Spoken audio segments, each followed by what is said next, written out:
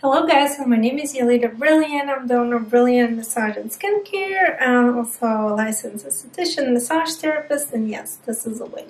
Anyways, what is hyaluronic acid in this video?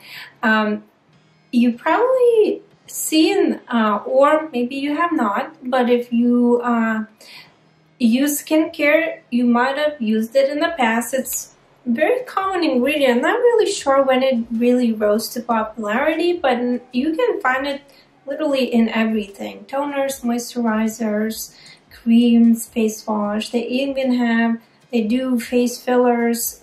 I don't have them. We don't perform face fillers, but they use them in a way that it draws moisture and it kind of plumps up certain areas. I think it's called, well, it doesn't matter.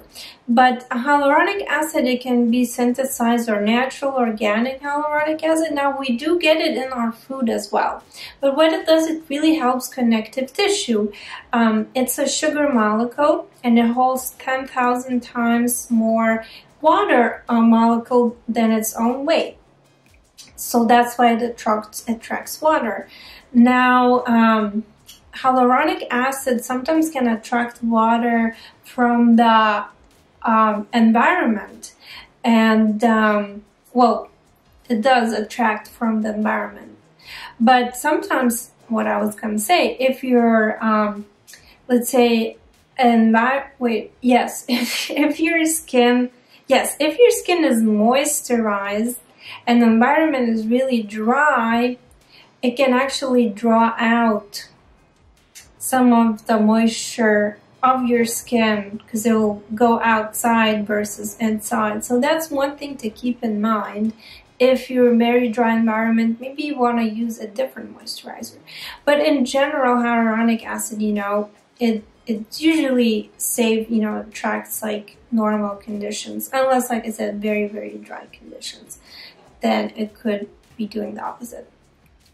But usually does not cause any allergies. It's, I never heard of that.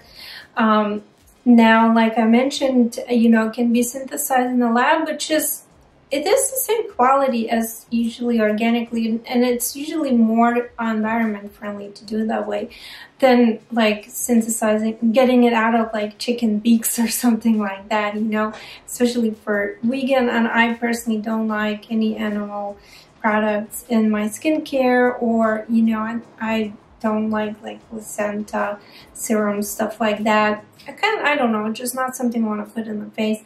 But it can be taken out of like plant stuff too, plant cells, and then they use bacteria to synthesize it to have hyaluronic acid and for skincare. But a hyaluronic acid is kind of like see-through, clear, little sticky, and if you eat, it's usually, you'll find it in the foods if you want to get it from the food, like walnuts, green vegetables, citrus fruits, liver, different organ meats. I know it's kind of gross, but like that, that's what's gonna give you, because it's gonna be helpful for your joints, not just for your skin, hyaluronic acid.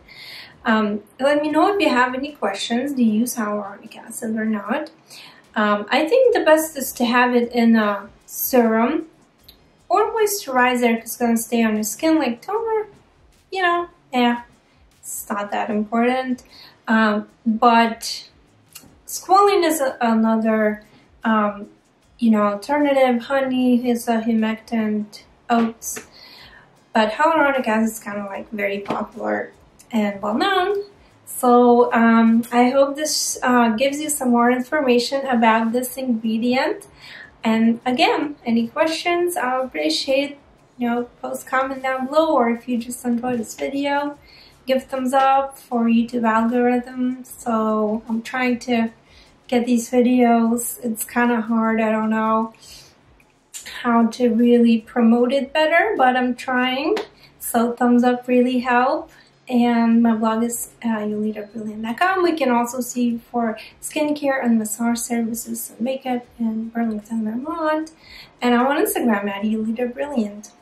Have a brilliant day.